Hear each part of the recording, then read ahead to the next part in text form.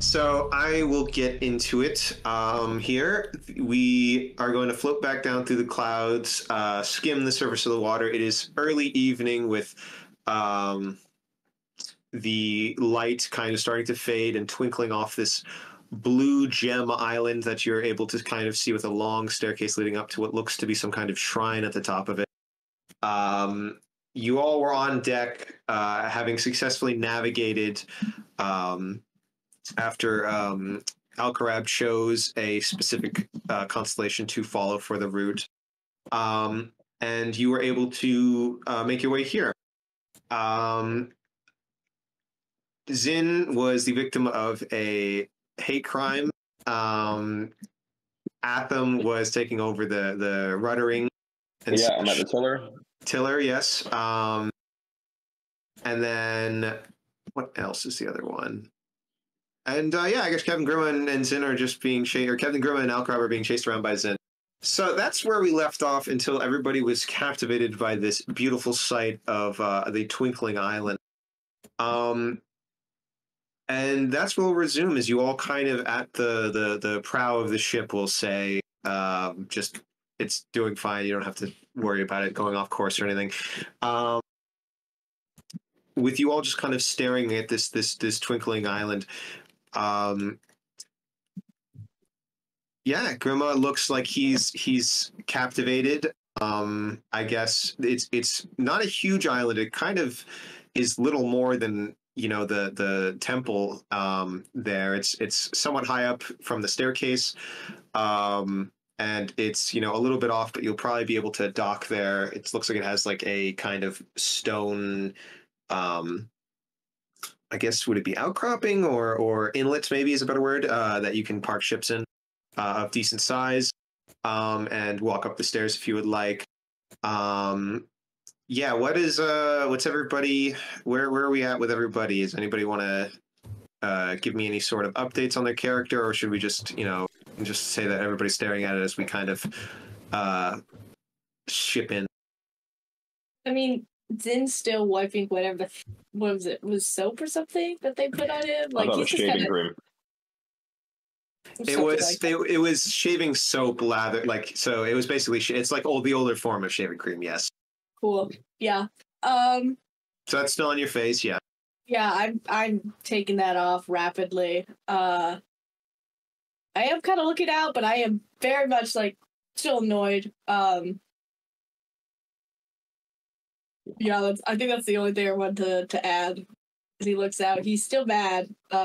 I guess they both escaped his grasp, but like, I presume You still have Captain Grima's torso. He's just kind of marveling at this as like a head, forearm and shin bone and foot kind of weird, like piston walking thing.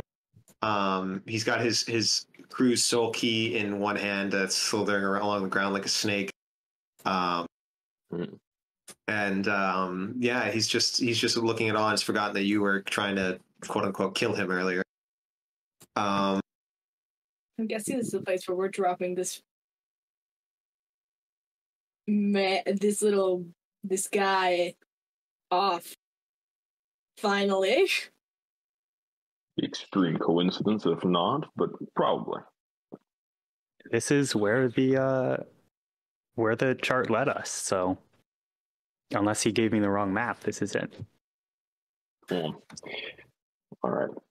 Is there any kind of dock? Did you say, Sean, or is it a pretty? What is there any development on this island, or I forget? Not really. Besides the temple at the top, it looks like there's an inlet for ships that is like a kind of a crude dock. It's not like engineered though, so you could sail in, and it looks like the waters. It's kind of like a crescent, or more of like a half circle, I should say. Where the stone around it will stop any of the oceans from battering the ship, and you can kind of tie your ship somewhere, and you should be fine. Okay. And that's where the stairs start. Yeah. All right. I'm gonna send as we're sort of drawing in there. I'm gonna send I'm gonna manifest my little sensor thing, my little floating phasing eye, and I'm gonna send that off to do some scouting. All right. You can do that. You go up the stairs with the eye, and it is immaculately cared for. The stones look like they're carved marble. And it is just white marble with the lights kind of hitting off of the gems and this kind of blue light that just covers the island. As you get to the top, you see a gentleman in what looks to be kind of like a monk style robe, sitting on a bench, throwing some what looks to be like seeds to birds, like seagulls. Peacefully just doing that as he's also occasionally getting up and tending to a garden that's close by. That's about it, though. He's the only person I can see. He's the only person you can see, but there's also the doors to the temple. Can I peek in there? Sure, you can peek into the temple.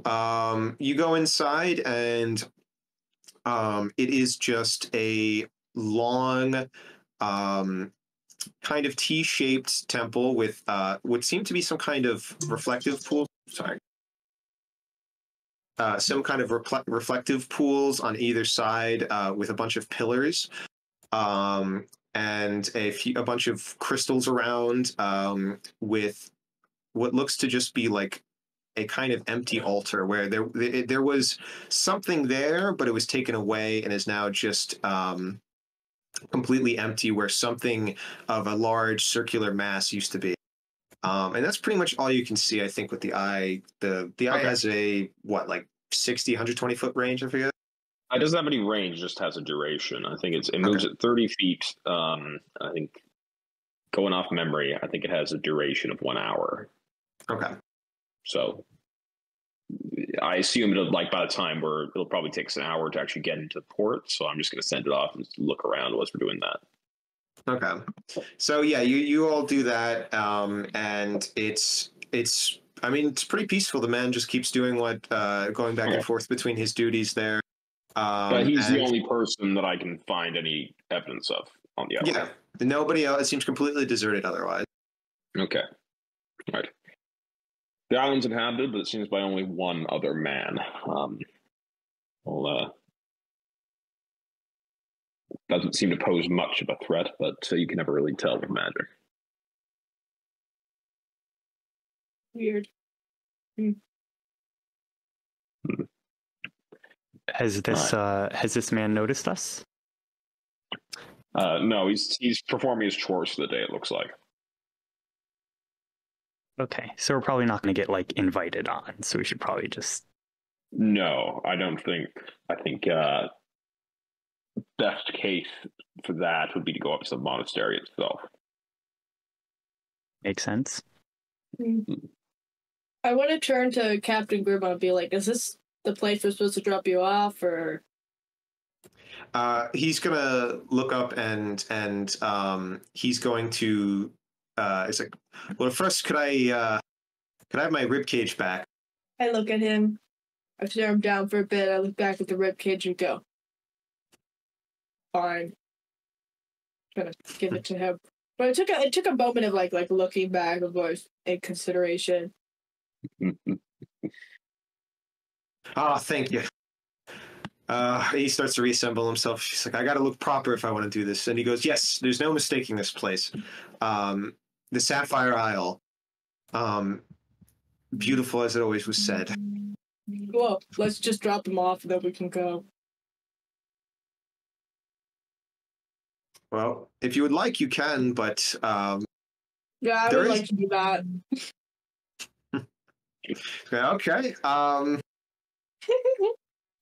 Well, you're welcome to stay on your ship. I want to go and at least have a quick look around. I do think exploring would be fun. I can't waste too much time, though. We're on a ship. The time we'll have lost was negligible.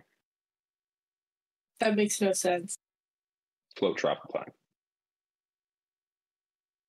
It's still travel time. We're not spending that long. Grandma's going to say it'll be quick. It'll be quick, lad, I promise. And also, they do say that there is some wisdom to be gained from visiting the island for those who pass by, but only if you believe the legends. I know maybe it might be a bit offensive to one of the church type. Yeah. So you guys dock. You can see that Captain Grima looks a little bit nervous, and he's like, I can't believe I finally made it. They say that this island can be teleporting around, and in general, I mean, the islands will move slightly due to the currents and a few other factors, just making it impossible to graph or map the whole Great Basin Ocean. But this one especially can be seen from one end of the ocean to the other potentially. It's been a miracle that I found it. Thank you all, but please let's go and meet the man and hope it's still what my crew wanted it to be. And he's going to get ready to go down. I mean, Let's Sid's gonna go. join the group because he was outnumbered and I don't want to be alone. But he's going to do it like begrudgingly. Because he's like, okay, we did our thing. Like, why do we have to loiter? Like, let's go. Let's go to the thing that we have to go to. Like, let's get it moving. So he's gonna be a little bit. I mean, he's always a little bit like, but yeah. Oh yeah, we know exactly. It's Zin's antisocial. Yeah. He jumps down and he's going to start walking up the stairs. It's incredibly peaceful here. The birds caw and the breeze kind of floats through the island in a lazy manner. It doesn't feel as harsh or whipping as you might have felt on the open sea. Is it unnaturally peaceful? In a certain, it's unusually peaceful. It doesn't make you feel off put, but it definitely does feel like it's not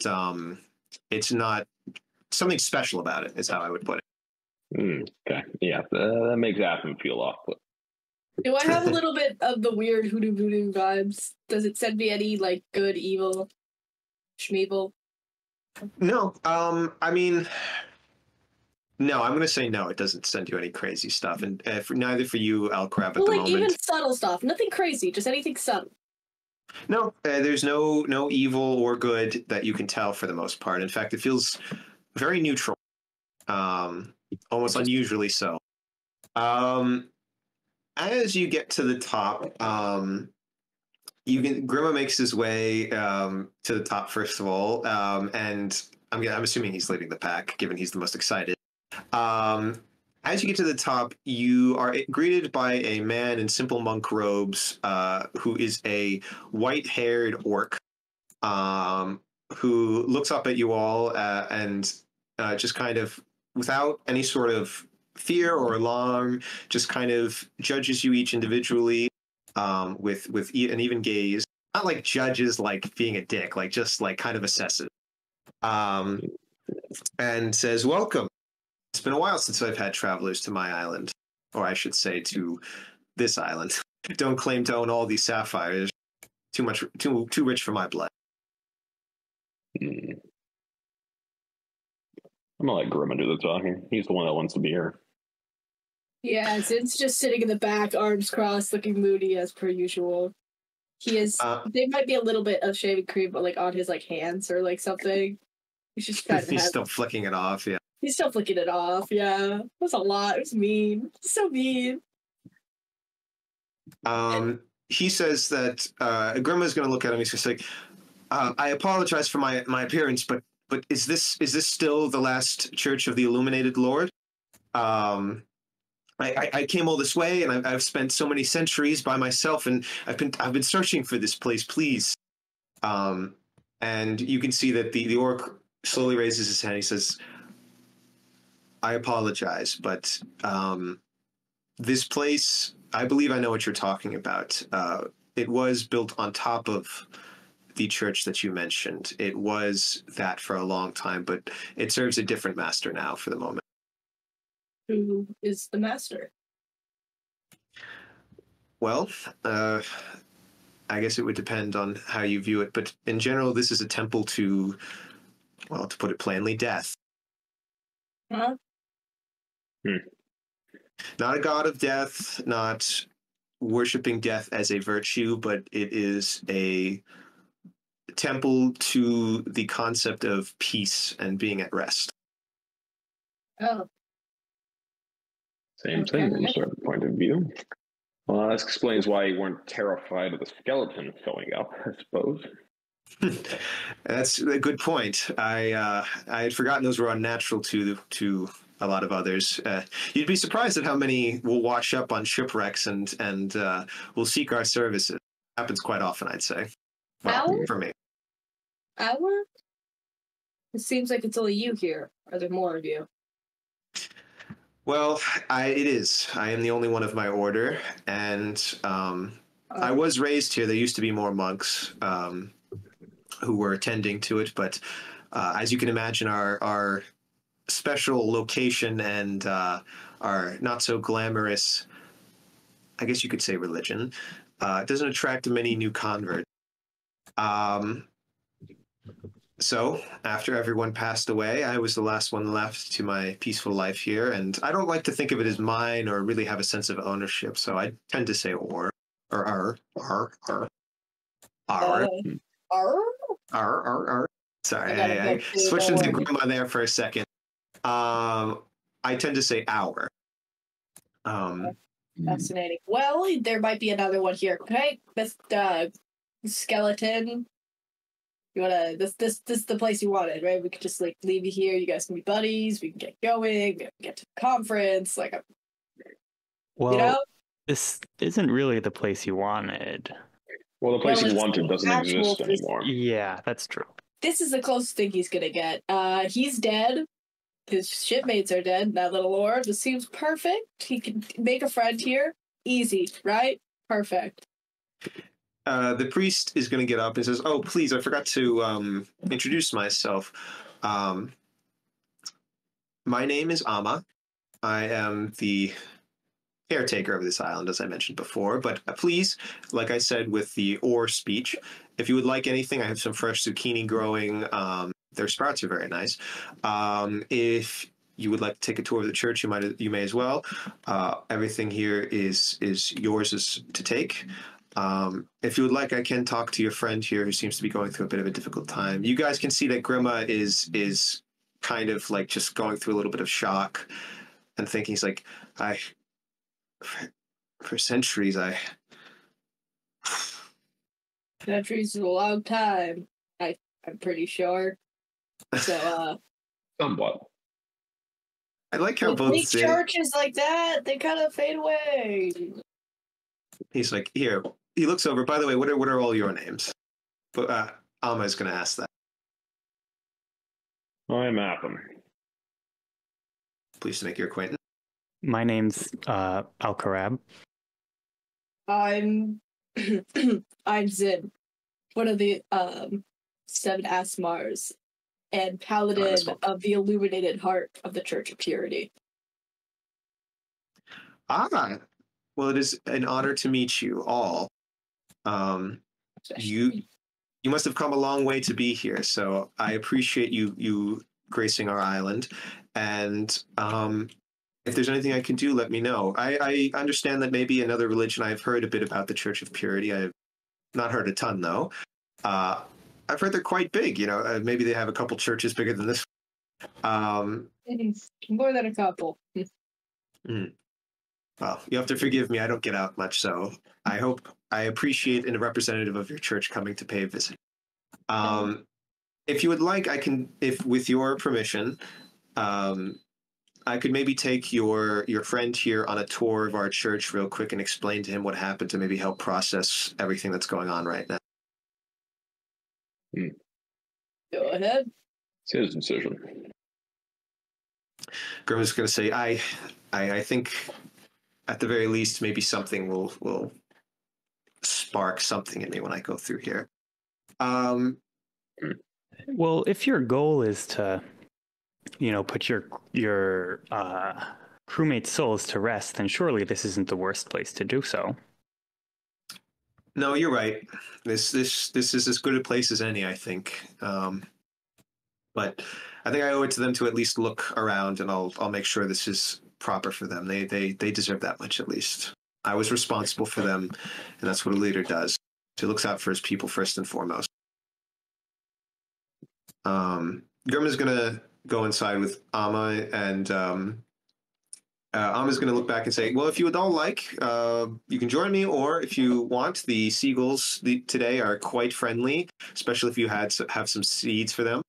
Also, our garden is quite world renowned." He says after there's like 3 raised beds on the side there. If you would like to take a look at those. I think I kind of fancy joining the tour. Of course, all are welcome. I'm gonna look to Atham for his answer. I'm not really a bird guy. Let's go with the tour. I'm gonna follow the group because I don't feel like being alone on a weird other church island. Those are not one to death. Yeah, I don't fuck with that. So there, he's going to take you inside, and he leads you onto this. There's a beautiful white and blue interior designed, like kind of. They're similar to Byzantine mosaics. They kind of look like sea stone, like smooth and bright. On the floor that makes up the tiled floor. And like Atham's eye saw, there is pools after pool after pool in rectangular, I guess, containers or pools, to be a little redundant, along with columns interspersed between, all leading to kind of this center empty, I guess, what did I call it? Empty, not pillar, empty altar, where something used to be. And Amma is going to gesture to each of the pools. Basically, it's quite simple here. We don't really have any sort of worship. We don't have any doctrine or anything like that. We try not to impress anything on others. For the most part, it is just that each of these pools is meant to represent reflection. And as you pass them, if you are set to stare deep in them, they will show you important scenes from your life, or just show you yourself and let you think on it as you make your way towards the final resting place, to let you think on your life before you make that decision. If you look in the pools, does it mean you're gonna die shortly after? In 80 to 100 years, probably. Yes, I exactly. As we all say, we like to make those kind of jokes around here. And that's why it's scary. Yeah, no, Atham's brow is furrowed at all this. He's not having a good time. Am I picking up any weird hoodoo voodoo? Please, my sensors are going. I have these sensors. I don't like this. Well, regardless of your personal opinion, there is no black magic or light magic, or I guess good magic, to really detect upon. I mean, would anybody like to take? He's going to say at the moment but to answer your question seriously, sir, looking in the pools is not some sort of magic ritual. It's more of a symbolic thing. Some are said to see them, but I've passed these pools all my life, and I've never really seen a special scene play out or whatnot. Maybe that means my time isn't soon, or maybe that just means that I don't have the attunement for it, or it could simply just be that people see what they want to see when they're close to these kind of things. I really want to look at it, but it's heretical and. Just walk. Well, I'm gonna look in the pool. Or a pool. Give me a religion or arcana check. That's a 14. Yeah, why not? I'll look in the death pool. You're gonna look into the pool, and I will say that. Do you think that Alcarab has any specific scene on his mind that he wants to reflect on, or do you think that he's willing to just let whatever may come? I think I don't think there's anything he's particularly set on reflecting on. I think he's willing to just see whatever is there. You see a scene of many people arguing in what looks to be some kind of court or almost judge-like courtroom, or like a court at royalty court. and you see a bunch of kind of shadowy figures arguing and gesticulating wildly. And you can see a younger Alcarab kind of turn away from all of these arguing figures and start to make his way out into the world, as his home gets farther and farther away from him.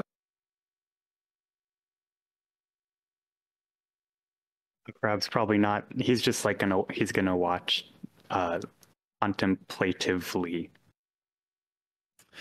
And that's the scene that plays in the pool for the moment. It doesn't suck you in. It doesn't start to make your eyes glaze over. It just plays for you and you alone. And it's almost not there. It's like a mirage. And it doesn't seem to point accusingly. Just shows you this scene without any sort of pomp or fanfare. And that's the first scene you see. Evil. That's for you to say. You see Grandma's looking in the different pools, and he kind of starts to have a saddened look on his face. But it starts to get replaced with smiles and laughter for a couple times as he slowly starts to think more and more, and he goes from pool to pool. He thinks, I remember that party. Johnny drank so many pints that oh my God, we had to spend an entire day chasing him. He got hooked onto this crab whale, and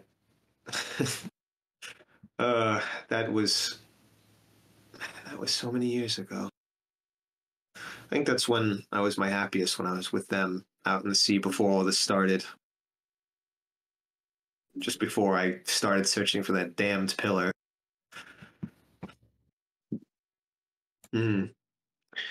Well, I can appreciate your pools, priest, but I do wish they had a little bit more clarity. I've seen impressionist paintings with more detail.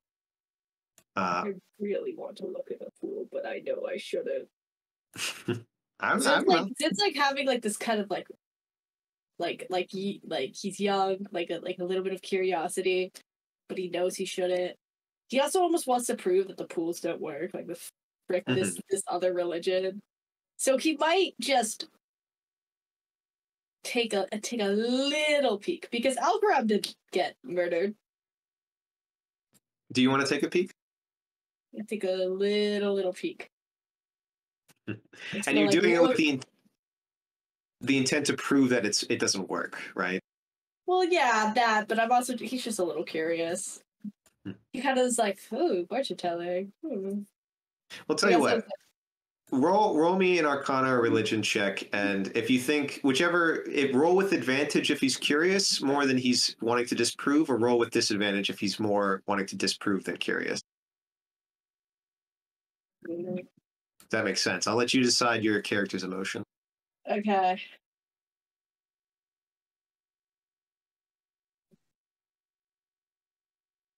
That is. Oh, I rolled well. 22. So yeah, I did it with advantage because I think a little bit of him is more curious than.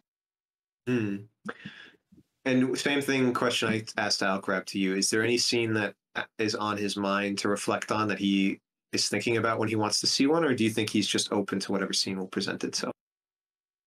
I don't know. Maybe the latter, because I want to force you to make a scene for me. You want to force me? Okay. Because I mean, we all know he's thinking a little bit about someone, but also kind of the church, yeah.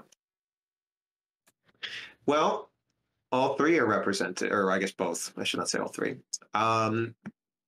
You see one of the days that you mentioned where it was you and Ulrin reading by a fire, just silently next to each other, without speaking a word, with a fire in place, and it's raining out. Silently you see that a door is open behind you, and it's Cyril who's coming in to complain to Ulrin about his books getting wet in the rain. And he's you can kind of see that there's a silent scene play out where you all are just talking in one of these cozy, very rare days where it's just you guys being who you are rather than being trained to be zealots. So cute. Yeah, well, enough of that cute shit. It was so wholesome. Yeah, well, that's not what this session about. This session is about death, sad stuff.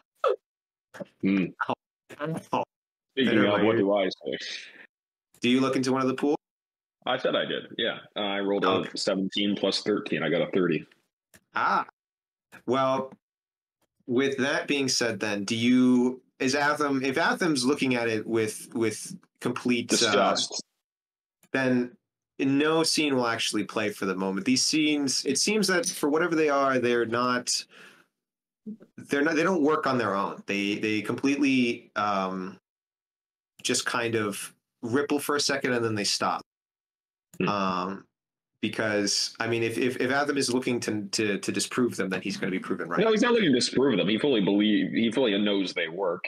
He doesn't discredit the existence of spiritual energy because like we've got fucking guns around here. You just said that he was like doing it. Yeah, no, he's angry. So. He's upset. I see. So he's still. Yeah. No, that's fine. If it's fine, it doesn't work, but it's not because he doesn't believe them. If that's the case, then yeah, sure. What is there? I guess same question to you. Is there any scene that he's thinking about in particular, or just anything in general? I mean, I could say some like a scene thinking in particular, but I'm liking this trend of you coming up with scenes for us. So go ahead. You guys suck ass. You guys suck ass. Wait until I look into every other pool and make you describe every other scene. Oh my god. Yeah, be careful. I'll warn you right now, Will, though, that these guys don't always separate what they know in person from what in character. So be careful what you say. About? You know what I'm talking about. You freaking I'm really good at it's Cameron who's bad. I'm really good at doing that. What? Oh my god! Cameron doesn't dictate what he knows as Cameron versus what he knows as Atham because he knows everything as Atham. I guess that is a good point, but I'm not into the dumb. I'm just messing with you. Don't throw everybody into the bus as soon as it's convenient. If I ever in organized crime, I'm not taking you guys with me just because as soon as like the police show up, you're gonna be like, it was Sean in the library with the candles. Give me immunity right now. And it's like we haven't even like offered you the plea deal yet. You just said that for free. God. Sean in the library with the candles. It's like the game. It's like we didn't even know that there was someone murdered yet, you asshole. Yeah. Well, for going back to Atham, it's going to be let me think about this. Let me roll something. I would say recently, thinking of everything, it'll kind of go speed like a quick reel, highlight reel maybe, because there's a lot to get through. It's going to show you things related to family where you remember kind of that tribal setting with your first family and your wife and your first kids, in some kind of makeshift tent that is, or not makeshift, but like regal and royal tent, but something along the lines of the big yurt for the Khan, rather than just some kind of a bunch of animal skins put on one another. And that's going to flash to a night where you and Kushim are drinking some kind of very, how should we say, crudely distilled, maybe even fermented goat milk or something like that, whatever you think the tribe would drink. And of you guys debating something before he says goodnight and goes off into the darkness and disappears. Flashing forward to a scene of you discovering a carriage destroyed on the side of a road with the parents already dead, and seeing a young boy who needs your help. And it's going to keep switching between scenes like that very rapidly, like it's just like what a movie reel, just going and going and going and going. and that's what you see. Interesting. Amma is gonna, after Grima seems to have done most of what he wants to do, or at least reflecting wise, he's going to say, for the most part, we've left the altar blank because we don't consider this to be a shrine to one type of death or one religion's death or anything, or there to be a deity of death per se. So we thought it would be nice and representative to have something be empty rather than worship something that is supposed to exist, you know, death being the absence of life rather than being something all its own. With that being said, if you would like, we do have some this church was built, or this altar was built on top of the previous Illuminated Lord church. If you would like to at least see what's left of it, maybe we could kind of give your respects to your friends that you're carrying. He gestures to the soul key, and we do have something to help you pass on down there if you would like.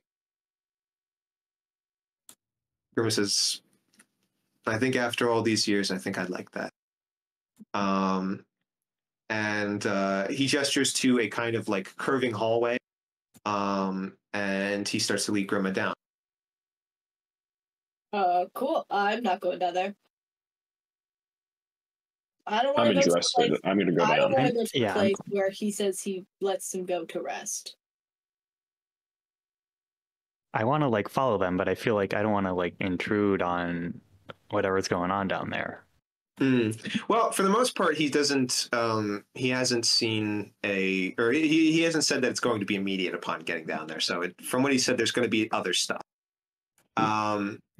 Zen, you can stay up there in the reflecting pool. It's very but now peaceful. I'm curious, but also I don't know. Actually, yeah, no, I'll stay up by the pools. I'll kind of wander around them, but I'll do the archaeological excavation.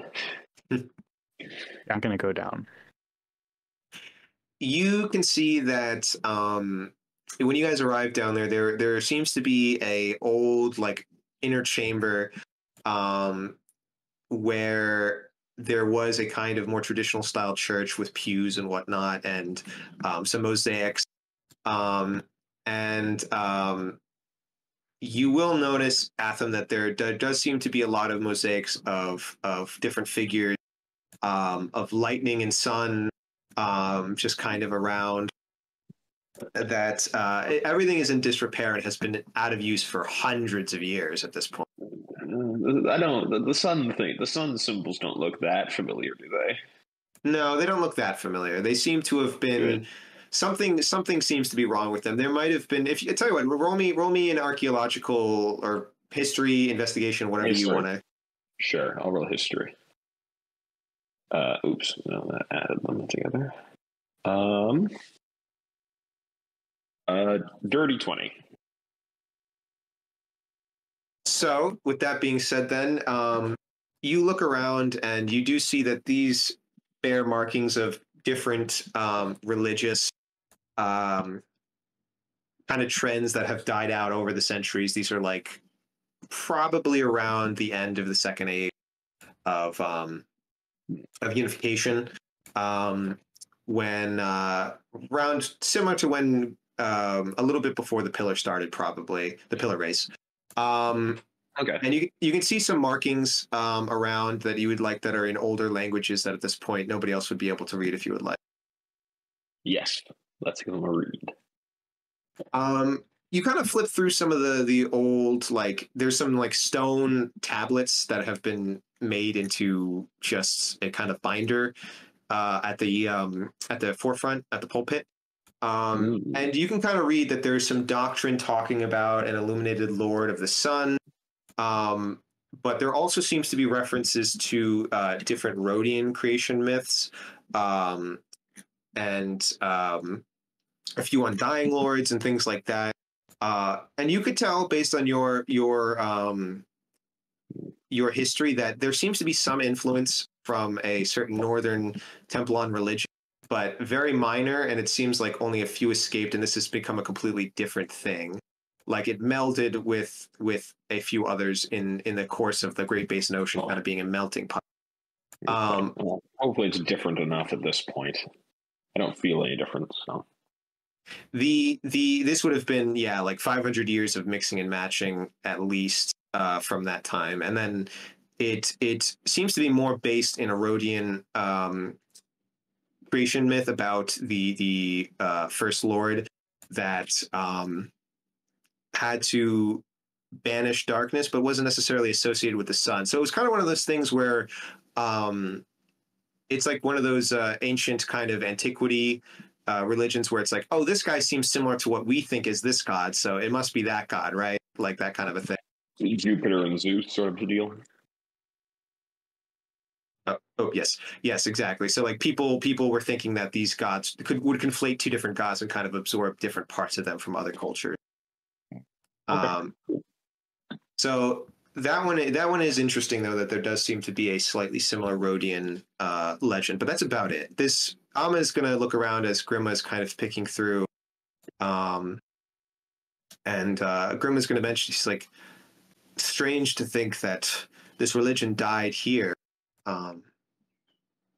This was the last church for them, I believe, and I don't know why in Tempelon there was such discrimination against it, but it only seemed to be find a place out in the Basin Ocean. It was popular among the sailors for a while.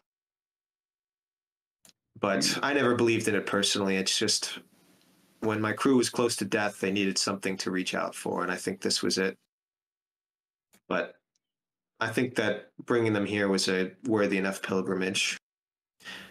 He looks over at Alma and says, I think it's a good time to take a look at what you were talking about.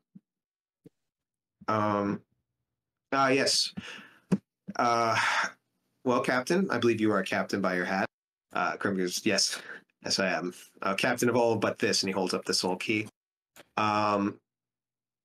There is something that I don't think you or your crew would have to worry about with that. And let me take you to it right now. He leads you guys deeper into the catacombs, and you go into this crystalline chamber of blue sapphire covering the different walls. And he says, this is a room that we nickname the confessional. In general, the reason we call it that is because it is a place where no gods can reach. And actually... sapphires, huh? Well, the island is a bit special, but sapphires have some legends about being anti-deity, I guess, or more of just associated with death. Whatever you want to interpret it as. We never looked too far into it. But the crystal runs across the chamber, and Alcarab, you do feel that your magic is diminished here. You can no longer feel the call of the stars, and it does feel quiet here for everybody. Atham, you don't seem to be as affected as much, but Atham feels great in here. He feels like a weight's lifted off his shoulders when he's in here. Alma is going to say that he's going to look over at Grim and he's going to say, the purpose of this chamber, at least in our order, is that anyone who comes here guided by a priest, or if they would like alone, is able to switch any religion or allegiance, whatever they would like, or simply confess certain sins without having to look without having to feel under the scrutiny of anybody above or below. And if you would like, you could just talk to your crew in a way and go on your own terms. You could stay with the Illuminated Lord if you think that there's still somebody listening, even though there's no more churches. But it is all what you decide, my friend. Here is supposed to be a place where one can make peace with their end and decide to go out on their own terms. He's going to put his hand on Grima's shoulder, and he's going to say, let me take you into one final chamber here. And he shows you guys around the corner, and there's a seat carved out of stone that is opposite what looks to be a darkened stairwell. And he says that this place is a place for final contemplation, and to be sure, that staircase is special. if you walk down it, you will be released no matter what powers or enchantments are on you, and you will be let go into whatever other plane awaits you next, or nothing if that's what you believe. A couple stipulations. It does have to be entered into willingly, completely. There can be no compulsion or coercion to push someone down there. And if you do walk down there without a wish to be let go, it will not let you at a certain point. You will just find yourself walking back up the staircase at some point. But if you would like, you are allowed to be able to sit here and just think about your end, and if this is what you really want. You are allowed to be alone in here.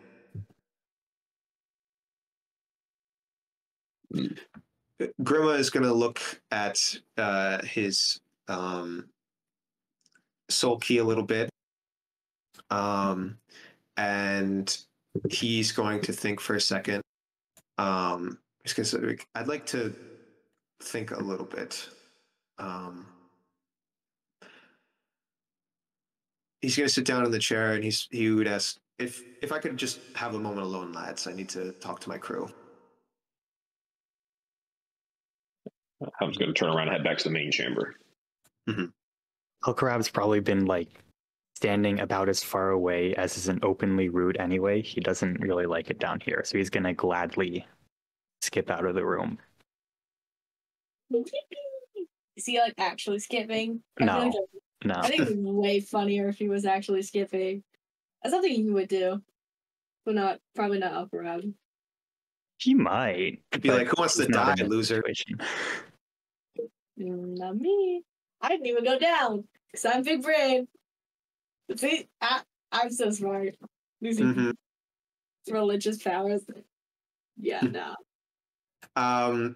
So Alma is going to lead Alcarab back up. Atham, I'm assuming you're staying down in the chamber. I'm staying there. Atham is furiously looking around the room, just studying everything. He's got a notepad open, jotting stuff down.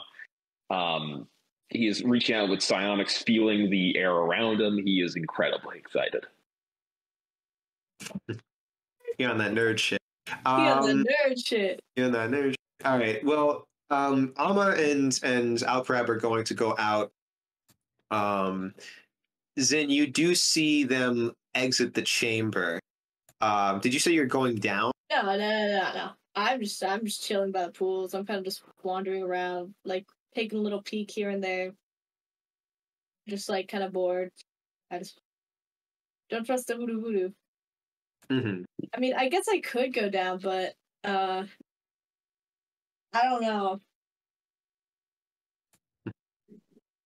Afraid of character development cave? No, is there character development cave? I'm scared of losing my religious powers and dying type cave. You're not an animated corpse. You're not going to die if you step in the cave. That only works if. I mean, it's funny that this came up in Scarthorn recently, but no, yeah, you're not just because you're a religious Azamar doesn't mean you're going to die as soon as you walk in. You might be diminished and cut off, but that's about it. Yeah, that's freaky to me. Also, even the animated corpse didn't die in that cave. Yeah, he had a bit of a different relationship because the ones that were dying in Scarthorn were animated by a lich, therefore lost their connection to him. He's like a self-propel. He's like the Energizer Bunny. Also, to be fair, Zin does not know that it would be diminishing. Yeah, I know that, but he still doesn't know that it's the voodoo vibes, but he maybe. I feel like he would need convincing. Mm-hmm. Well, be hey, these are really cool. I mean, there's a bunch of cool weapons down there. And he goes, there are some leftover tokens that Atham would see down in there. There's a few weapons, armor, books, things like that, but it seems to be kind of like tributes to people before they were passing on. It wasn't like a armored chamber. I mean, if they come back and they're not dead, that's a little bit promising. What's Atham doing? He's still down there taking notes? He's maniacally looking around the room. He is so excited. What a freaking nerd, bro. Well, while Atham and Zin are figuring that out, Alcarab, Alma is going to take you to the garden and sit down. And he's going to say, if you would like, I'm going to let those guys have a moment to contemplate. Not like they can do much damage down there. Glows. Starts glowing aggressively. If you would like, you can sit with me and feed the birds, or you could go back to the contemplation pools, as I sometimes call them. I do always like to hear stories if you've got any. I'm somewhat dull on the island occasionally. Well, I have stories, although I wouldn't say I'm great at telling them. At the very least, you've got the most naive audience in the world, so I wouldn't know if you told it badly, to tell the truth. Fair enough. Oh God, now I've got to tell a story. You don't actually have. Well, tell you what. Why don't, while you're thinking about that, Atham, you're going to see Captain Grima come up from the chamber, no longer holding the soul key, the orb of his crewmates. He's going to say, "Well, I have to say that feels a little anticlimactic after all those years searching, but I think that's what the lads wanted." Oh, good. Great. Good for you. Where are you doing now? I'm busy. I can see that. I'll leave you be then. And he's going to go back up. Well, get Zin down here. I want to test something. I'll let him know you're looking for him. He's going to walk out and up past the thing. He's going to see you, Zin, still at the pools, and he's going to say, that lad seems to have found something exciting. He's like a dog with a bone down there. He did say he wanted to see you, if you don't mind. I mean, it seems that everybody seems to like that cavern more than Captain Grima. In the sense that I felt it's a bit, after all these years, it's a bit odd seeing the end. But I hope that you find it as exciting as he does, apparently. Well, I mean, it's kind of like he got bored after a bit. He was kind of just chilling. He was like, "This is boring." He just wants to go. Maybe he can convince Atham to like let them leave already.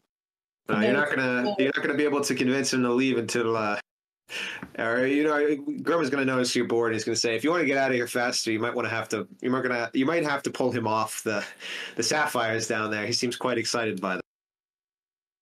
Yeah. Okay. You sure? Okay. No one died. I think it's quite safe. I don't think you're in any danger. Okay. Fine, I'll go. And he goes down. Fine, he goes down. He does it. Well, we're going to see Alcarab. As you're trying to think of a story to tell Amma, Captain Grima is going to come up and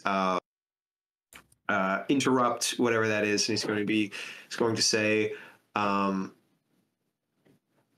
Mr. Amma or Sir Amma, however you pronounce it, just Amma's fine. Would you mind giving us a moment alone, if that's okay?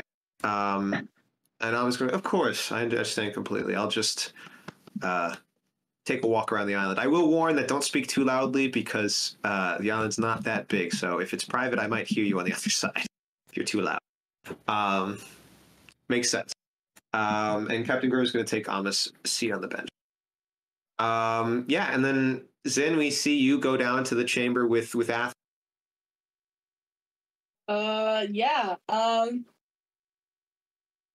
So I walk down. Do I feel anything immediately, or do I just see Atham being a nerd? As you walk in, you walk through the thing, you see the old church that's fallen into disrepair that somewhat reminds you of what looks to be kind of like a Church of Purity, one that's a bit ominous. But as you go deeper and you find the glittering sapphire chamber,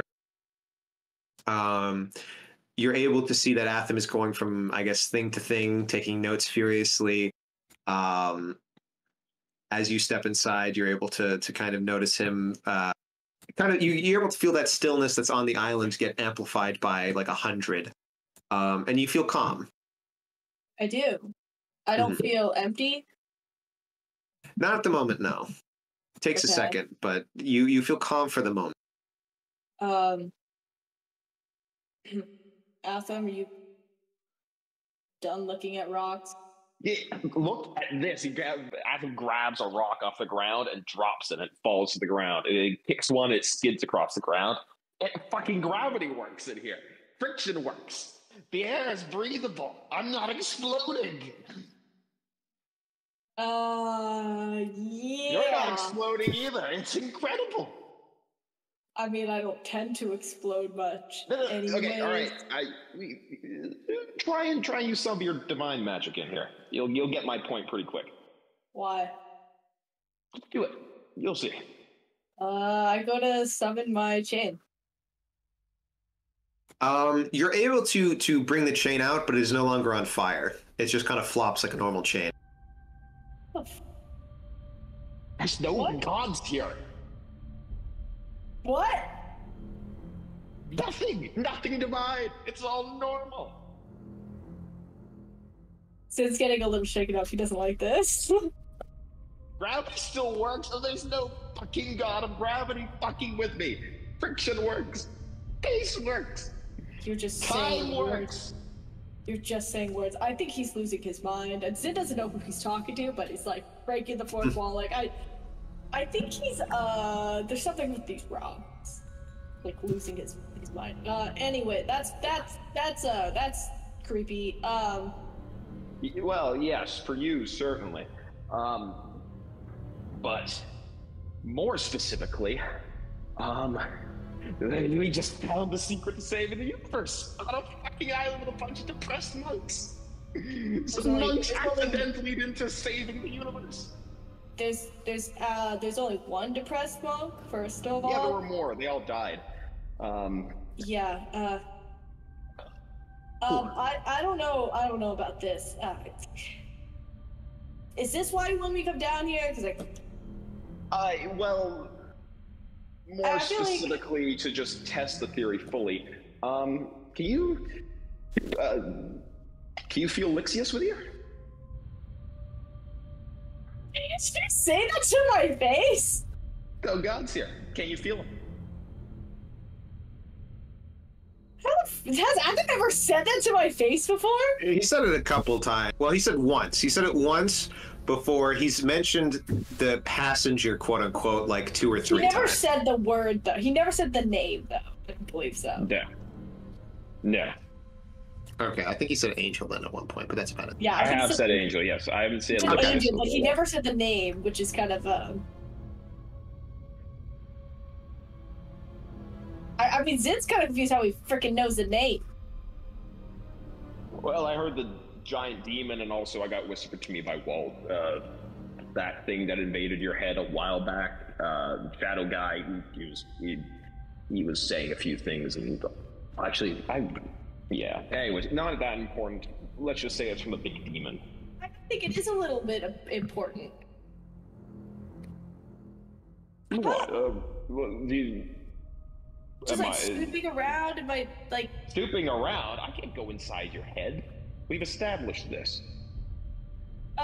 Then what were you doing with the silly little swirly man? Kicking him out. I don't know how he got in your head, but whatever he did opened the way in, and I went in and kicked him out. Anyways, that's less important. Can you feel Lixius in here? I go to see if I can hear anything. I haven't been concentrating. I feel like Zin's actually kind of freaking out a little bit. Like, do you want to do a wisdom saving throw? Yes. All right, do a wisdom saving throw. He's 18. I'm gonna say you pass. You're having a bit of a panic attack, but you're able to put it under control. You're still thinking rationally. You're like a little. Okay, let me think through it. Let's think through it. Come on, yeah. Yeah, he's like jittery and like this is weird. He doesn't like this at first. Like he genuinely feels like the more he listens or tries to hear something, he feels like emptier, like something's missing. I get the gist. Yeah. Yeah, he's a little spooked by this.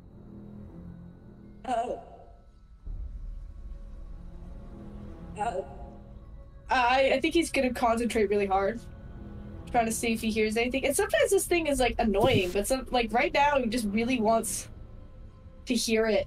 He wants to, like, because he's like, I don't know. The one thing he's really had is his powers, and that's like his whole thing. As is very much a big hit on his ego and his own sense of self. So, yeah, I'm guessing he doesn't hear anything. Just kind of a white noise, yeah. Oh, it's like that I feel like it's like that feeling of like the ringing in your ear, but it's like really loud. It's like getting really loud. Like it's like this constant ringing in the back of his head, like the white noise sort of thing. Exactly, yeah. Okay, no, what? Okay, the theory, it's right. They aren't foundational to reality. Yay! I can do it! Do what? Oh, well, this world, this room here exists without the gods. We don't need them to prop up reality. Because they don't prop up reality, they just fucking infest it. And Athams' face sort of contorts for a second. What? Zinz takes a step back. He's like a little freaked out by this, and he has no powers. I don't know why you're that upset. You hate most of the gods too. They're not really gods. They don't count. I agree. They don't deserve to be called gods. There's only just, like, this doesn't make any sense. I mean, it makes no sense. I mean, the angels are all powerful. Like, this doesn't. How could some stupid rocks have any effect? It makes no sense. I know. It should be, yes, that part doesn't really make any sense. Hence why I'm trying to take all these notes. I don't know. There's some. What are your intentions with these notes, anyways? With the what, sorry? What are your intentions with these notes, with these rocks? Well, I mean, like, I want to find out how this is possible. I mean, we can create a world where demons can't appear here, Zin. But demons can't appear here, and I can still use my powers, right? What do you want to use specifically? It will depend. Well, I'm just doing a little bit of flashing of light. I'm not trying to go into the astral or anything. I'm assuming the astral's fully cut off right now. That one, and if you try and do anything aggressive, that gets stopped immediately as well. Yeah. I assume that's the properties of a room, not. Yeah. Although, what kind of magic is stopping that from happening? Very interesting. But magic still works. But the gods aren't the source of magic either. I mean, granted, my magic is fucking weird, but I think you're weird. Yeah, but you're weird too. I mean, you're an angel that entered into the material world with another angel stuck in your head. Bit weird. A little insulted. What? I didn't insult you. So then you called me weird. You called me weird. Well, you're the weird one. I'm not the weird one. I am. You grow wings. Yeah, I'm an SMR. You're a weird dude. I'm a guy that has magic powers. This is just as weird as you. Yeah, but you say something about centuries, about long time. Like that's weirder. That is weird. Yes, no, that's true, and I still don't really have a good handle on that. But that is, I gave up on that. I feel like I'm less of the weird one. I need to know I'm the freaking like. I am the angels on this planet. I am the connection to the very gods. Like that's my fellow Asmars. Like the same thing. We've been here for centuries. As has been me. You're the one who's been here for centuries. That's weird. I'm not weird. You're weird. Let's chalk it up to point of view. So why did you want me down here again and tested your theory? Can we go? More or less.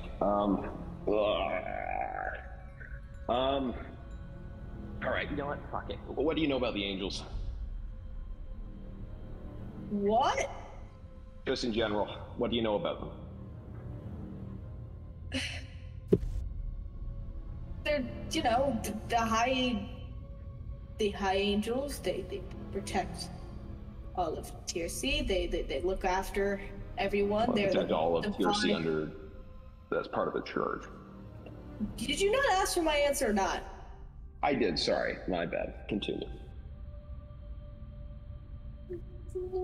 Continue. Should I interrupt you again? Okay. Well, okay. There's the seven high angels. They're the divine rulers of all of TRC. They're here to protect the world from evil, from the demons. We're here to eradicate them in their name and protect and cleanse the good of the world. Like, duh. Right. I think you and I mostly agree on the extermination of all demons, at least demon invaders. Which, by extension, I believe would mean anyone who consorts with a demon is foul. Impure. Right? Impure. Yeah, impure. Hence the name. Anyone who makes a deal or, say, a treaty with them. Impure. Any tarnishing by a demon to any mortal being or any being whatsoever is. Is there a chair here? I think they're just rocks. Oh, well, I mean, yeah, if you want to sit down, there's a few, wooden chairs that seem to have been left as mementos, so you could use those. Yeah, I'm, and there's a few stone benches as well. You can use, there's some stone benches. Then standing close to one, right? Yeah, sure. Cool. I'm going to produce a mental image of the... it's been a while and I can't check my notes. The thing that Jens gave me about the angel-demon treaty. Yeah, I mean, you can just kind of project the conversation into his head, his head, if you want. Yeah, all right.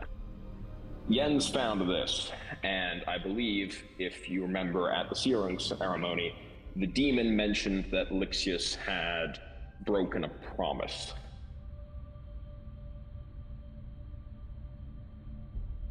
It's gonna take a second, if you'd like.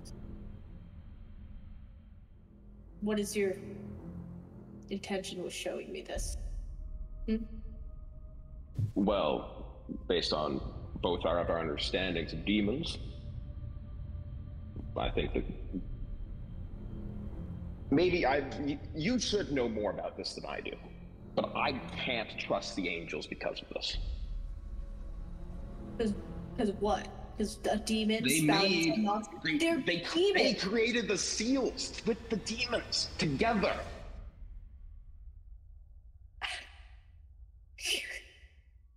You're speaking nonsense. I've showed you. I'm gonna pull up a picture of the. Are to keep demons at bay. Yes, and one walked through it like nothing today. Not today. A few weeks ago. Yes, because a week ago, a couple days ago. Don't we have to do ceremonies for a reason? That shouldn't Okay, yes, it happened during the ceremony, but the seal itself wasn't weakened.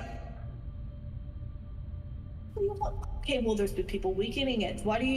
We have to do the sealing ceremonies for a reason. Then why weren't there demon invasions everywhere in the city? Why only did it come through the seal? Because we had... Besides, we have found... they made them to... Sean, can you help me out with the actual details here? But the thing... I need Brayden on speed dial for that fucking diagram he showed me. What exactly? I mean, the one about the angels and demons creating the treaty to make the seals to stop Waldo's faction. I mean, that's basically, as far as you can tell, around pretty soon after the first war for the Abyss. Yeah. The seals started popping up, and humans or not humans, mortal kind, for the most part, had some kind of hand in it, and they, for most part, took credit. But in reality, there seems to have been a treaty around the same time for the seals to be made as a kind of what's the word? Like a demilitarized and non-aggressive pact, kind of put into one, saying like Tier C is off limits to anyone, and we're not going to let any of Waldo's faction in either. Like that's kind of how it was. Like some that weird shit worked out like a fucking lead balloon. Yeah. All right. Does that answer your question, or do you need more? No, that's about what I wanted. Okay. But you should have, like, if they had a good reason for it, you should know it. Please tell me it.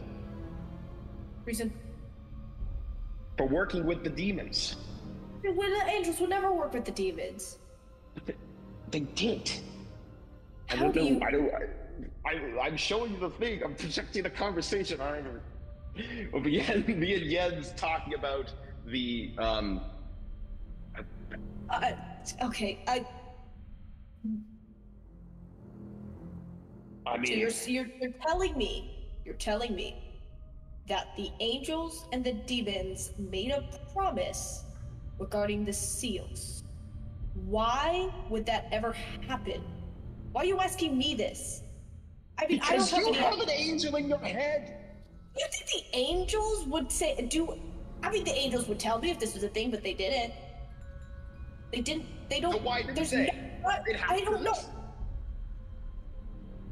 I don't know anything about working with demons. All I know is if a demon said something regarding me, and I just had to kill it. I don't. Yes, well done on that, by the way. Yeah, I know. I did a great job. You did. I single-handedly beat his ass. Yeah. The point is, I have, in all my years with the church, and all the,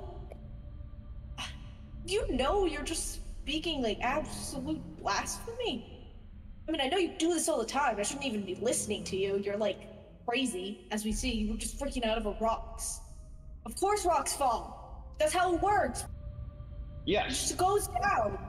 But in the absence of anyways, I'm getting off track. That's more of an interesting philosophical point. Yes, I'm just mentioning that you're a little bit super crazy, and that you're saying these things that are blasphemous, and you're expecting me to know. I'm asking you for an answer because we need an answer. Why? What is the whole point? I feel like you're getting at something, but you're not saying it other than asking me this. No, to my knowledge, the point is if either these tablets that we found are someone, obviously wherever they came from, either just by happenstance the rest of them got destroyed or someone tried to cover them up, and then the angels don't mention anything about this, but the demons do, and that I don't trust the demon, which is why I'm trusting the research we got from Jens, who I do trust. But it disturbs me that there is a possible coalition of some kind, even if it was only temporary. But any interaction with demons promotes corruption of some level. I think we both agree on that, at very least. Yes. If the angels did, I can't trust the angels. You know them better than I do, ostensibly, and you should know them better. But I can't trust them, and I'm asking you if there's an explanation for this, if there was a very good reason, but you don't seem to know anything, and that worries me even more. Because we know this has happened, because we saw the demon come through, regardless of what that fucking bug-headed demon said, it came through the seal. It had some hand in its creation. There is something here the angels are lying to us about, and that is unacceptable. Oh, so you came here to lecture me like that? I'm asking you for an answer. I told you I don't have one. My answer That's the is that problem. I can. Don't you see? That's what I... Then then what do you expect me to do? What do you expect me to do? I am doing a very good job of not severing your head right now for this blasphemy. You know this. I am being way too lenient with this.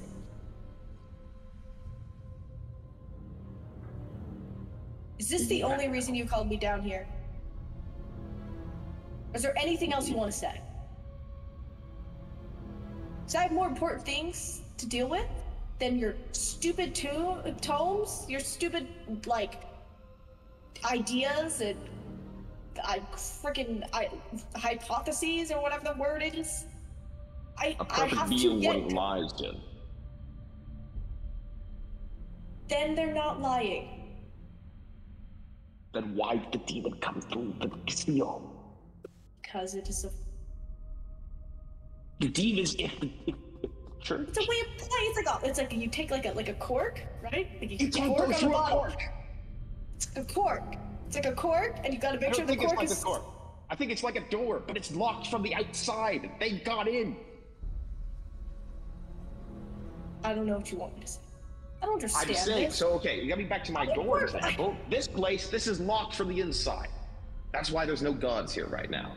The seals are locked from the outside. That's why demons can get in, because they made them in some small capacity, but they made them. And it is threatening the entire world, because if those demons can get through, the other demons can too. We just have to destroy them. What do you think the angels are doing? We're fighting against them. Our whole point is to eradicate them. Why the hell would they? Excuse me. Why? I don't know. Well, I can make some theories, but that would be even more blasphemy, and I don't think you want to hear them. Yeah, if you want your head to stay attached to your body, better choose your words wisely. All right. I might not have my magical powers, but I have a glaive. No, that's fair. Well, okay. But the main, the main point I wanted to ask you, without Lixius around, was if there was a reason, and we don't have a reason, and that is troubling. Because you are one of the prime protectors of this world, as charged by the church. As charged by. You should know, and you should know everything there is to know about defending this world. Isn't that right?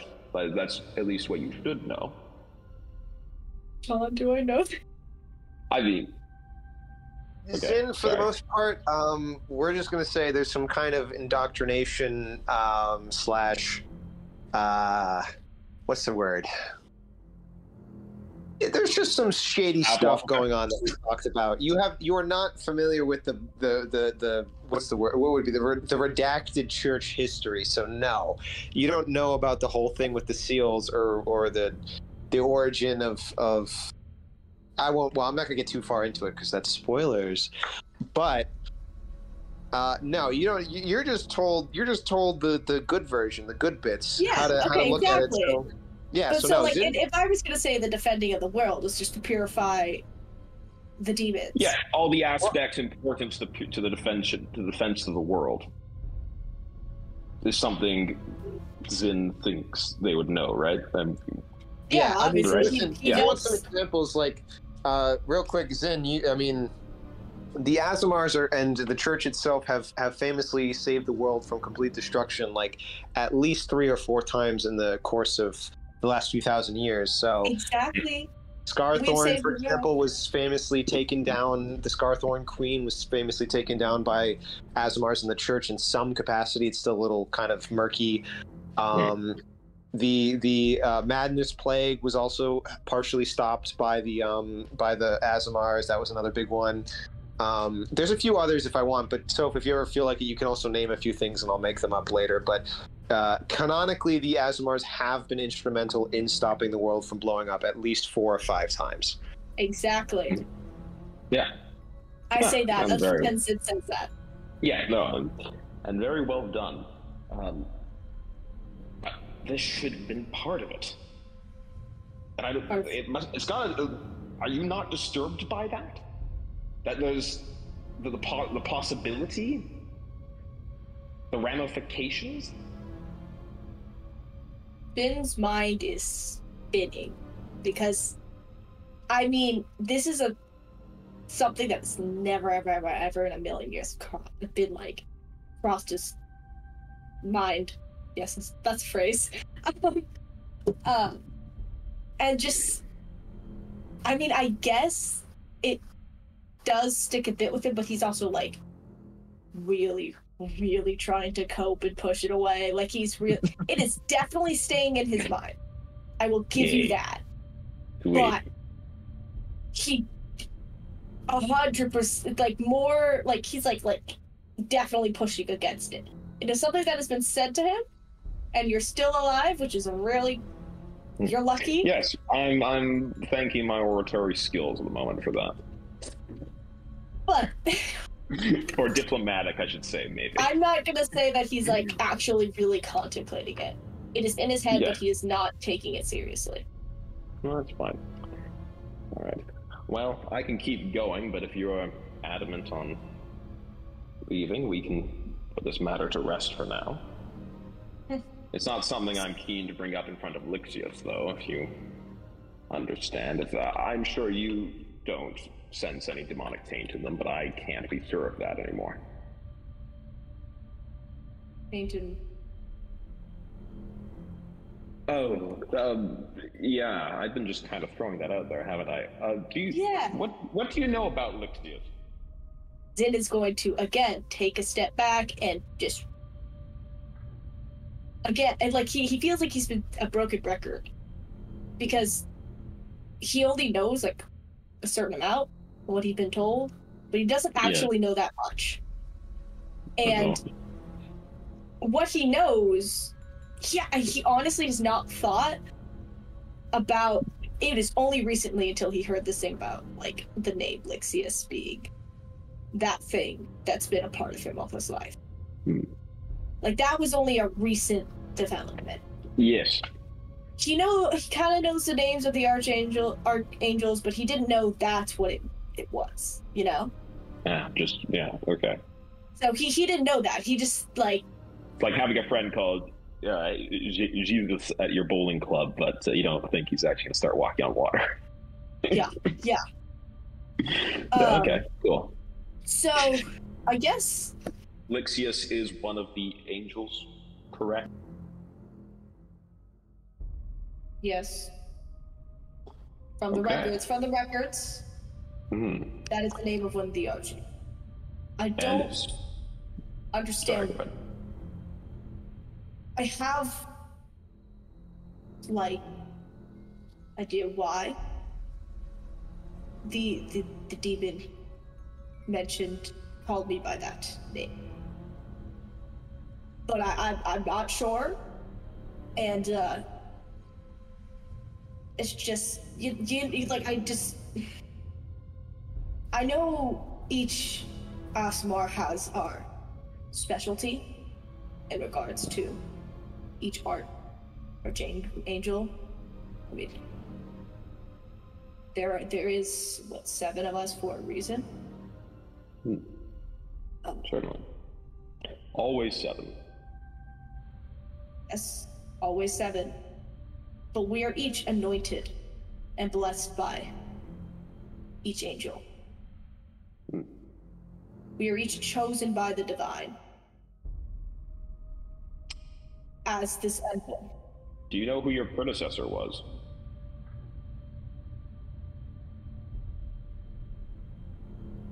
No. Why not? You'd think they'd want you to embrace the paladin history of... learn the great feats of your...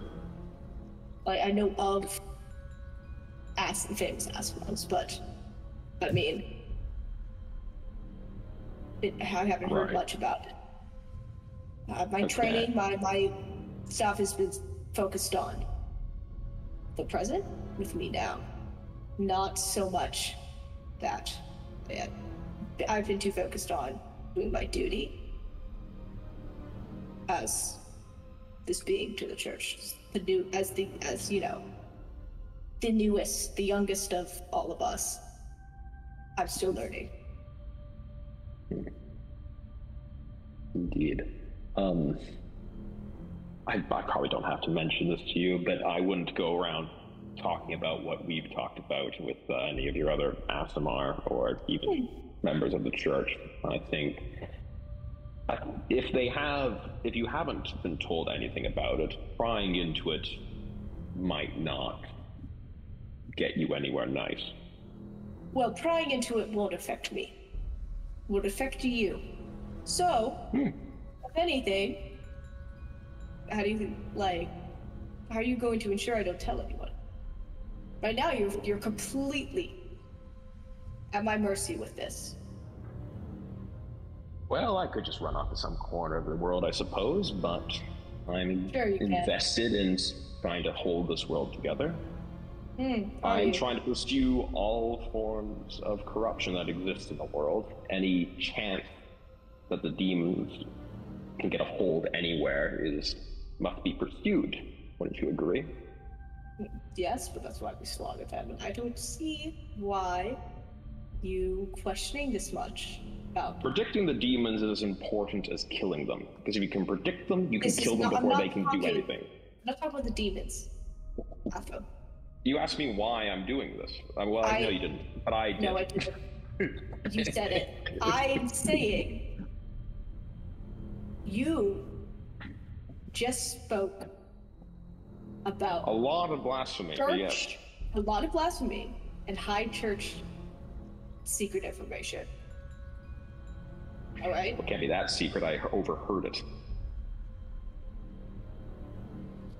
You said it to my face, which is the problem. Yes. Is that what makes it blasphemy? I mean, the thought alone is, but now we have proof. You said it. You said it to my face, Atham. You're not. If I told any of my fellow Asimars in the church, you would not be safe. I'm fairly safe. Don't act so sure, okay? I'm pretty sure I'm unsafe.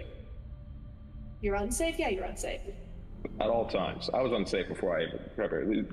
Great. Well, now you'll be extra unsafe. All I'm saying. So you better not tick me off. And maybe I'll need a favor from you in exchange, because... I'm just saying. Okay. I can tell anyone, I can enact with this. I can enact upon this blasphemy anytime. If you want to be safe, you gotta not wrong me or cross my path. I will forever do all I can in service to mortal kind.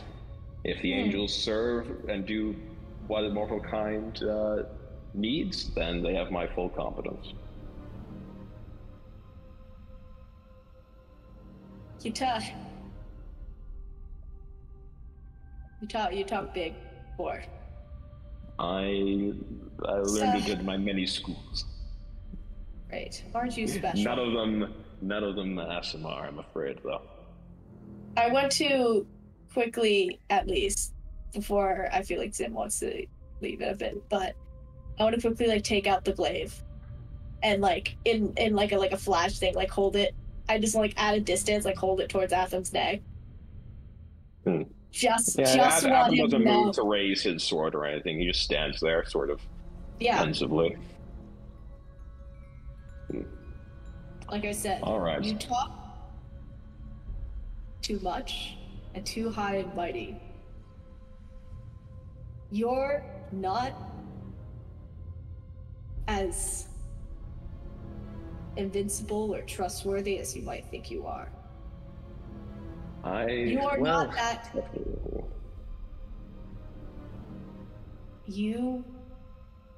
I've been almost too easy on you.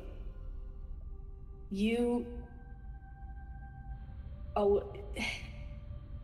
not forget who you're in the presence of and who I am.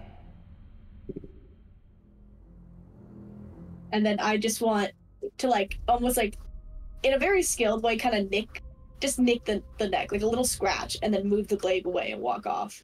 Like, I'm not trying to hurt him. I'm just trying to let him know he's like, "Fuck you, Dad. You're not my dad." Does that happen, Atham, or is she gonna, or is he gonna? Is this gonna be contested?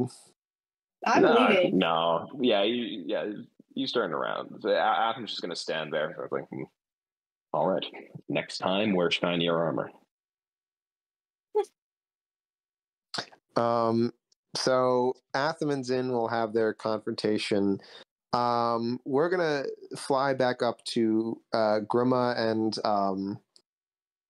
Alcarab, who are sitting on the bench. And he's gonna look over at you, Alcarab, and Grima's gonna say, "So what were you and the priest talking about, or monk? I don't know what the proper term is." Oh, he was asking me for stories. I get the sense. Well, I would say I get the sense, but he outright told me he doesn't get out much, so I imagine he gets a little bit bored. I can imagine on here. I've been in his place, although I had a coffin or a makeshift raft most of my time instead of a whole island, but I can imagine it's somewhat similar. But yeah, it gets awfully lonely and boring out here sometimes in the ocean. Great Probably base. harder to keep a garden on a raft too. That as well. I would have killed just to I can't eat anymore, but I would have killed to just watch zucchini grow at certain points during my rafting days, as I call them. Look, I'll be straight with you, lad. Can I tell you something? Or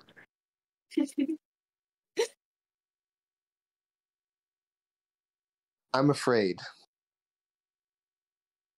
afraid of death?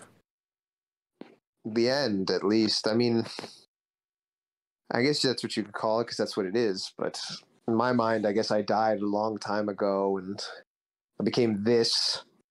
And to be honest, it's been so many years as this, I don't even remember what I was like before half the time. I had those funny accents and the jokes and all of that, but a lot of the time it feels like more of a character than it felt like me, just because I was, well, as I told you, I was trying to keep the souls of my crew entertained, but honestly, part of it was me trying to remember what I was like before, and it just became a caricature. But I was sitting there and I was looking at that stairway down to the end, and I don't know. I don't know what happened. Something came over me, and I didn't think I could do it. You at least set your crew free? I talked to them a little bit. They didn't talk much back, but I walked them down the staircase after some contemplation, and I think it's what they wanted. When I was sent back up, they were gone. Feels weird not having the orb in my hand always. I keep walking around, and then I suddenly think I'm forgetting something, and I turn back, and then I remember that they're gone now. But I'm happy for them, honestly. This was what I was supposed to do. I feel a weight's been lifted off, but you ever have something pressing, something so important, constant and ever present, that it feels like it's always there, almost like a companion, and then once it's gone, you don't know which way to go. Like, you've been pushed in one direction for so long, you don't remember how to navigate for yourself in a way. I couldn't say I've ever experienced losing a pressure like that. I've never had such a pressure and then lost it. It seems. Would you consider it freeing, or it from the sounds of it, it seems like you almost would prefer to continue your quest to free your crew. No, it's complicated. I'm glad it's over. If I could shed tears anymore, I probably would have when I finally let them go. It, when I was walking down, I could almost feel hands clapping me on the back or hugging me again or making jokes. There was a warmth there for a second. And it was a warmth I hadn't felt in a long time. So I think it is freeing. It's just, I got back up to the top of the staircase again and I looked down and I thought about what I would do myself. And I don't know, I was going to think the last thing I would do, I guess it would be fitting for it to be that, to set my crew free, but It would certainly be very, very much a storybook ending. it would be. But I don't know, I look around and I think, is this really the end of the tale on this bittersweet note? I have to admit, I was always a bit selfish. I always wanted the hero to win when I was watching plays, and I cursed the villains, and anytime anything out of, anything unexpected happened, any twist ending that wasn't, I was a little childish. I got a little miffed, you could say. And so now at the end of my story, I wonder if there's more I should do or if I should let it go.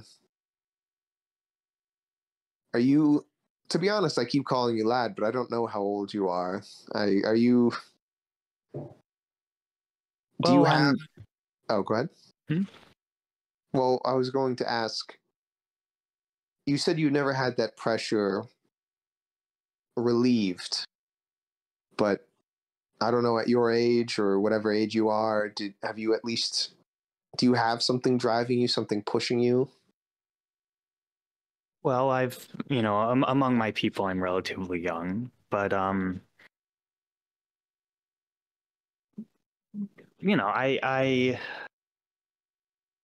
think we all have a certain drive and a certain push, and I think that's what keeps us going. I've definitely had I've had pressures. We all need a drive. We all need something to keep us going. Everybody needs I don't mean to sound dramatic, but everyone needs a battle to fight.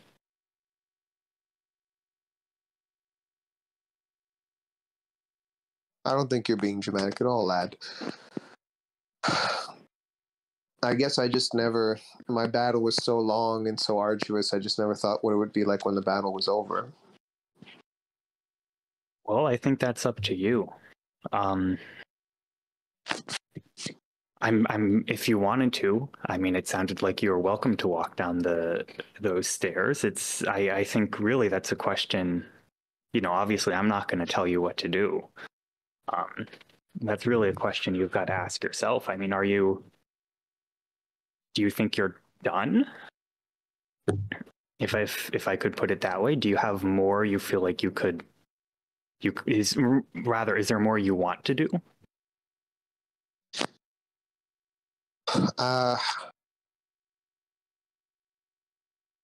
Honestly, living this long, I feel like I've lost part of myself. If I could say, honestly, Alcarab, is that I think I just want one adventure more. Just something else to finally feel like my old self again and just feel like back when I had my crew, and then I think I'd be satisfied. I know when to call it quits and to admit when you're done, but I just want to know what that feels like one more time before I have to go. Well, I'm sure that could be arranged. I mean, I certainly enjoyed having you on our ship. I can't speak for everyone else, but I would be happy if you had decided to stay, if you decided to come. I think they're we're trying to rescue their friend or something. It's like a prison break, essentially. I mean, what what's more adventurous than that? Yes, and I do have a lot of experience freeing friends. Well, that's true.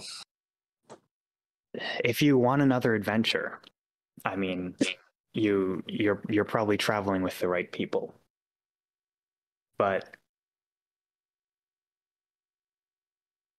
it's up to you ultimately. Well, I bet you could use a captain at least helping you get to maybe the next island at the least.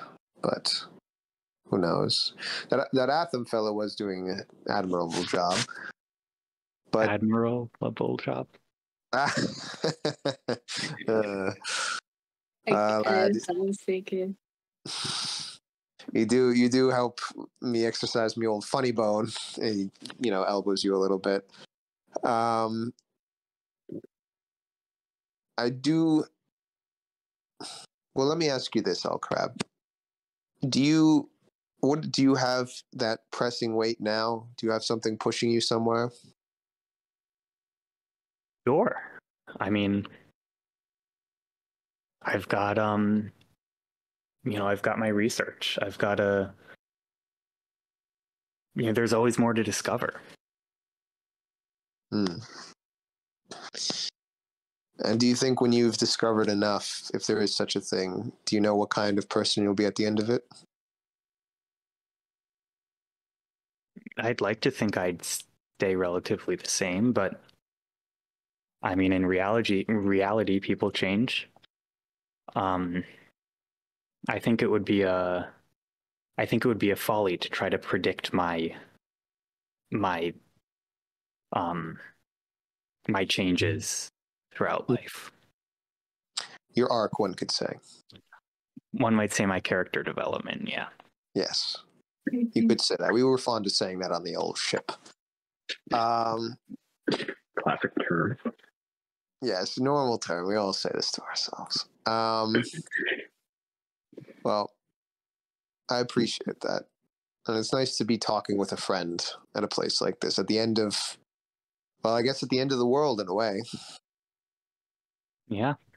I'm honored that you would call me your friend. It's been a long time, Alcarab, but you're one of the nicer fellows I've met in a long time, and so if I have any friends, it's you right now. Especially because they all died. Yeah, that sucks. Alcarab probably laughs and then forces himself to not laugh at that. It's okay. It all humor I find has been the best way to deal with my sanity. As you guys are finishing talking up with that, or finishing talking about that, Amma comes back after walking around the island. He's like, well, I hope I'm not interrupting. Should I take another lap, or should or am I free to join you guys? Grandma's gonna be like, no, the lad and I think have spoken about what you or what I wanted to speak about. So if you care to join us, please let me give you back your seat. He goes, no, please. We spend all day sitting cross-legged anyway. Might as well put that skill to use as he sits in front of you guys very peacefully. He says, now please, if you're ready, I would like to heal your tale, Mr. Alcarab. Sure. I just want to preface this. I'm not a teller of stories. I tend to collect them more than I tell them. But I suppose I've heard enough that I imagine I can't make too bad a storyteller. This was one I've heard a number of times. My family used to say it to me a lot. Amma,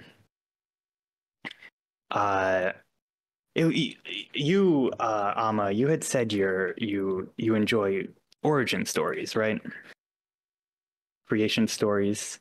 Well, definitely. When you're sitting here so long, always dealing with the end, something about hearing about the beginning is quite flavorful. It changes the dynamic a little bit. I like to hear them. Often the two are I found related.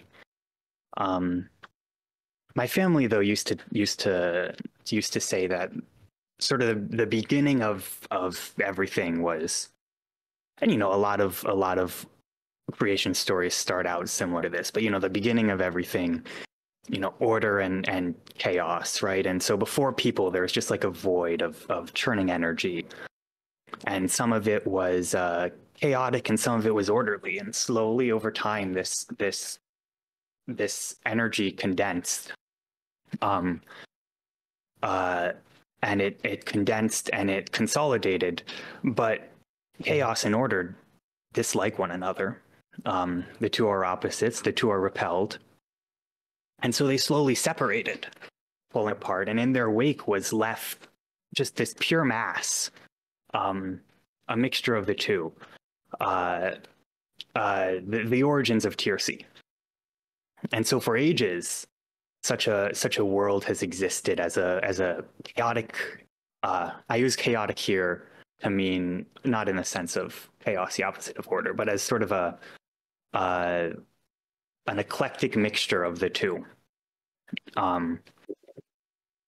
And so as time goes on, this is why Tirsi exists as it does. Everything changes, chaos condenses, order pulls away from it, order condenses, repels the chaos. It's a never-ending battle that I've always heard can't be won, but yet it's fought every day. And thus has and always will be the folly of those who live there, to fight this hopeless battle between the two, without the knowledge that really the two are so linked that there's nothing an individual can do. Now, sort of the moral of this story was a bit up to debate from those I've heard. I've heard often that we simply exist on the order and chaos, and we're moved by it, and it's sort of inevitable and unchanging, and the only thing one can really do is accept that and make peace with their fate. On the other hand, of course, I've heard one must be stomped out. For if they fight each other, we get rid of one. There's no more fighting.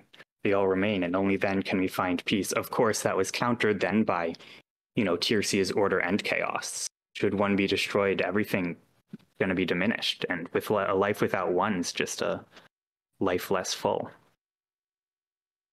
I don't know how I personally feel about this story. I don't know if I've necessarily been particularly swayed by any of the theological points I've heard, but it's an interesting tale, and it has a rather up in the air moral. You can see that Captain Grima and Amma are both kind of, listening intently, sort of enraptured in it. And Zin and Atham, did you guys say that you were both leaving, or did Zin just kind of storm out and Atham was staying in the chamber? Sorry, Atham will leave at some point. I guess he'll finish making any notes he can. I'll leave that up to you how much time that would take.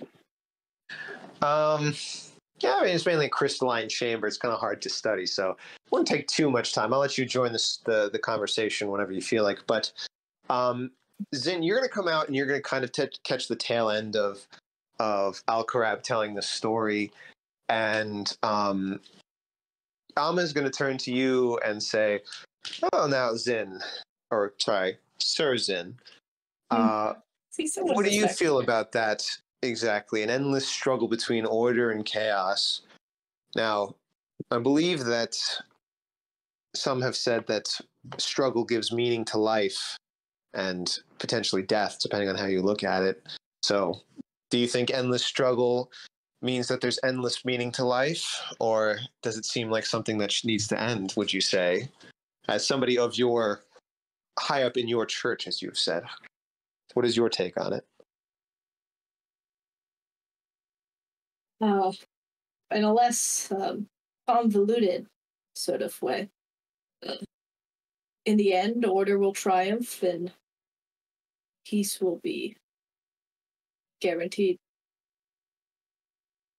Well, certainly a peaceful ideal. And yet surely chaos triumphing would do the same thing. The two are fighting with one another. And if everything exists as a mixture of the two, then if you're removing one, then are you diminishing all things?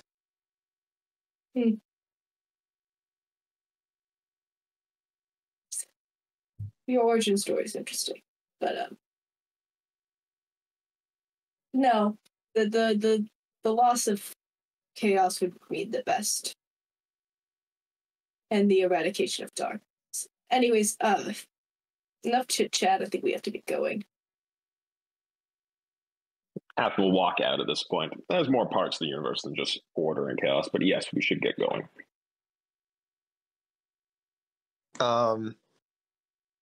Well, Captain Grima and Amma are going to stand up.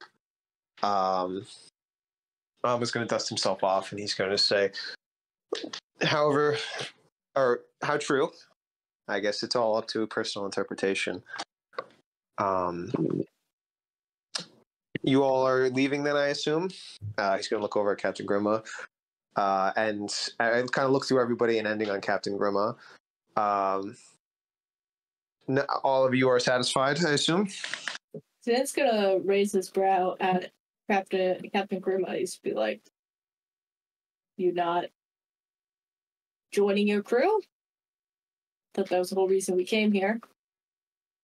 It was, well, lad, it was mainly to make sure that they were safe. Their souls, as I'm sure you know as a paladin of your order, are a valuable commodity to some and a tasty food to certain predators. So I wanted to make sure they got to their end safely, which I've done. Me, I never really knew what to do with myself in life, and it seems in death as well. So I was actually going to be wondering, you might need a captain to help get you to the next few islands or to this place, especially if it moves around. A skilled captain would be best. I would like just to do one last thing that felt like me, to remember myself before I go on to whatever's next. Fair enough. Honestly, I'd rather have someone more learned than... I don't know if Atham's shown up yet. He's just gonna kind of like glance at them, other than him manning my ship.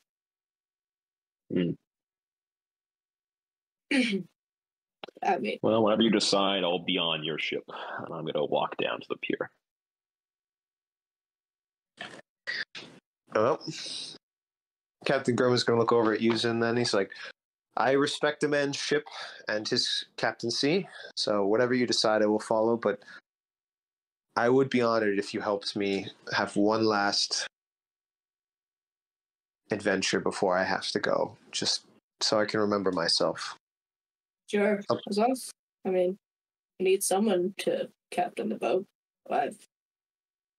Yeah, sure. Sid doesn't actually care that much. That's fine. Captain Gerlich. Well, lad, it works out for us. And he's going to look over and, clap Alcarab on the back. Looks like you're stuck with me for just a little bit longer. Wouldn't want to lose you. With your navigational skills, I feel like that'd be hard. You're the best man I've ever seen chart the stars, and that means something because I've been around for a few centuries. Well, it's a lot of practice and a little bit of magic. Well, let's see if you can work it again. It seems that your friends are back as he gestures up to the sky, with the sky turning to stars from just inky blackness. As you guys start to descend, Amma stays at the top of the stairs and he says, "Thank you all for coming. It was lovely to meet you. Please try and find us again should you ever need our services." It's a pleasure meeting you too. He smiles softly with his... Oh, sorry, what were you saying, Zin? I feel like, oh no, Sin didn't want to say anything. I think Sin's just gonna wave and then walk off. With that, then Grim is gonna wave sadly to Amma as well, and he's gonna start walking down the stairs as you guys all get back to. You all get back to the ship, and you start to unmoor it, get everything in order. What do you think is going through everyone's minds after this sort of odd encounter? It's pretty. The Sapphire Isle is somewhat of a legend. It's not everybody knows about it. It's also called a few different things. But it's definitely a weird place, and supposedly there is some wisdom to be learned if you look hard enough every time you come here. What do you think is going through everybody's minds as they leave, given the conversations that happened? I'd like to hear them. Sin is mad at Atham. Sin is going to take time to himself and ignore Atham. Same as usual. I mean, Atham and Alcarab, then? What's going through your minds? Lots of very interesting things to think about. Lots of things to be angry about as usual, and lots of things to be worried about as usual. I passed him. I shot. I sold my. Asks, you just lost your brain privileges, young man, and like fries his brain. Or tries to, He can't do it. We already established that. Felix just stops it. It's like, damn it, I can't beat my children. Alcarab, what's going through your mind? Alcarab probably still a little unnerved by that the sapphire room. Not necessarily. Well, I guess the fact that he doesn't have access to magic, just in the fact that like he's never really not had access.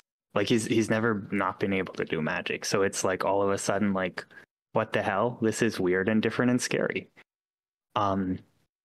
He's also probably pretty happy that that Captain Grimm is still here. Captain Grimm is pretty cool. He's a cool guy. So you guys man the ship. You get out of the little inlet, and you start turning past it, and you're back on your way.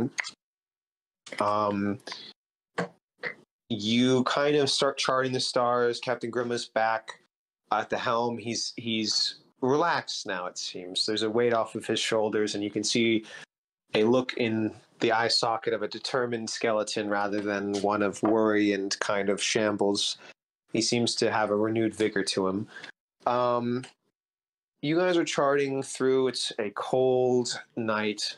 The wind cuts through the deck, and you can all feel it regardless of what room you're in, but it's still a beautiful night with the stars out and the ocean kind of barreling against the hull as it cuts through the waves. But then you start to smell smoke. And off in the distance, you see, just against the dying of the light, a black column of something cloudy over the horizon as you guys head toward it. And I think that is where we're going to zoom out from the ship, and we're going to go back through the clouds and seeing that there's some island off in the distance, potentially burning or having been burned, as we go back across the waves and away from that ship.